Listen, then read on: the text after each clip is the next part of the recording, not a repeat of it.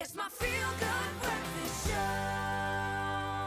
Welcome back to your Feel Good Breakfast Show. It's Expresso here on SABC3. Now, Christmas is around the corner and soon the shopping frenzy will begin. But when you buy a gift for someone, how about adding that personal touch, that thing that just makes it so much more special? And of course, our art director, Matanna Katz, has the details on how we can do just that. Matanna, how are you? I like this personalized thing because it just makes it feel so much more special, like it was thought out, and it really does.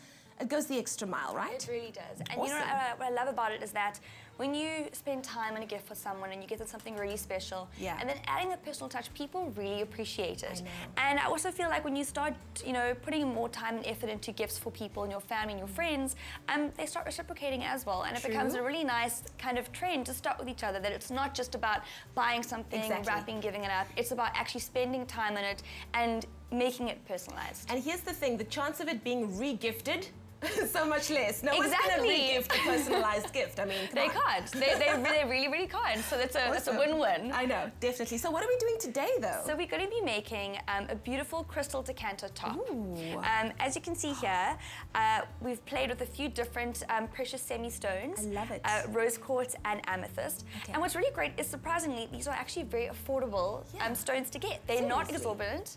They're very affordable, and they look really beautiful. I love it. It's taken this decanter to a whole nother level. It really does. How do we create it, though? Okay, so let's go through what we'd need for this craft. All right. So some recycled corks, some semi-precious stones of your choice. You can go into any kind of your local stone or precious semi-stone shop and buy a whole lot of different ones. When you're buying, try look for ones that have flat edges so that it's easy to stick onto the cork.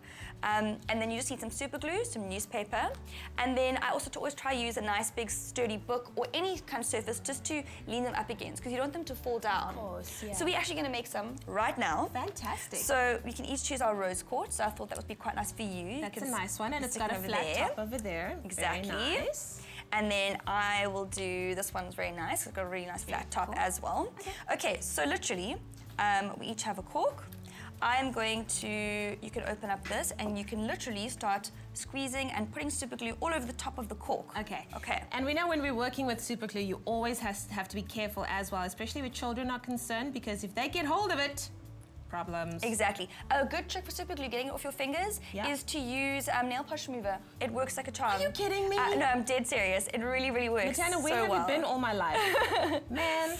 Okay, so we're going to put the stones already kind of propped up over here. Okay. Take our cork with our glue on it. Great. And we literally just put it on top. So it's so lightweight that it actually just holds and stays. So I got some. I knew I would. We will clean that up. We will clean that up.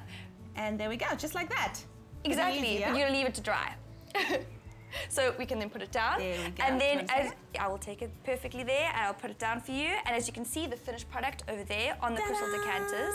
So beautiful, so easy. And you can really have fun with it. You can play different colors, different types of stones, and you can really make it your own. And I think your friend or your family member will really appreciate the extra thought. I mean, any guest that walks into a home once they've seen this is going to be like, wow, this is so different. It's so cute. It's so personalized. Well done, Matanna. Thank you, Lee. I really, really love it. This looks so good. Well, if you are thinking of something to make for Christmas, then this could possibly be a great idea, and I promise no one else anywhere is going to have it except you, and that's what's going to make it so amazing. Matanna, you're awesome. I'm so glad that we have you here with us as we talk about great gifts for our families over the next few weeks. Thank you, Lee. Fantastic. Now, of course, someone that's just as fantastic is David Lale. He did us so proud at New York Fashion Week. He just completely is taking the world by storm, but he did even better at Africa Fashion Week with his Spring Summer 2015 collection. Here is your front row seat.